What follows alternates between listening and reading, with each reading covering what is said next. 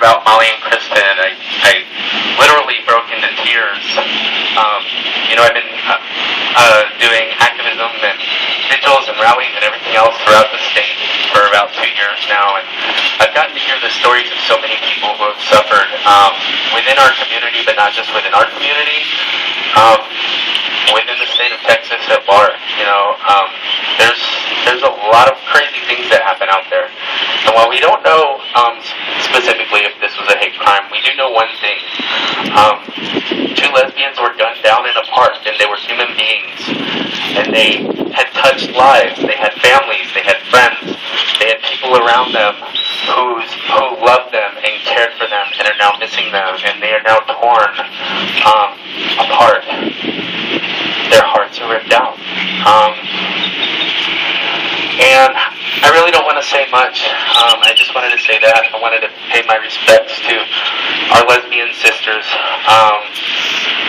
And, hope for the speedy recovery of Kristene.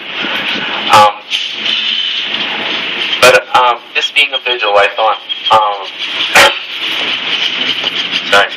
this being a vigil, I thought that it would be quite appropriate. On the night that Harvey Milk was shot, and for those who don't know who Harvey Milk was, he was the very first openly gay candidate elected as city official in the state of California.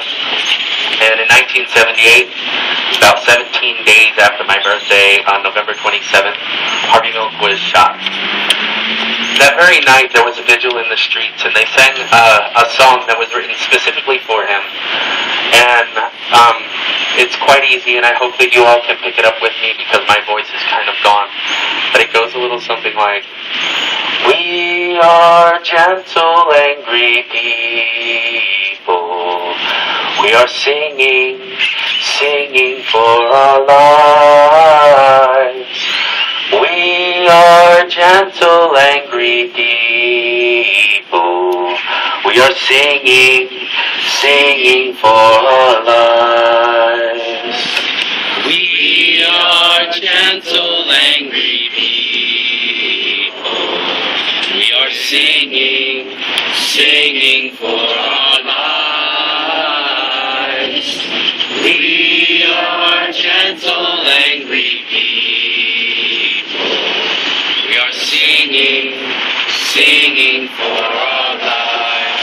Gay and straight together. We are gay and straight together. We are singing for our lives. We are gay and straight together. We are singing for our lives. Thank you very much. I appreciate it.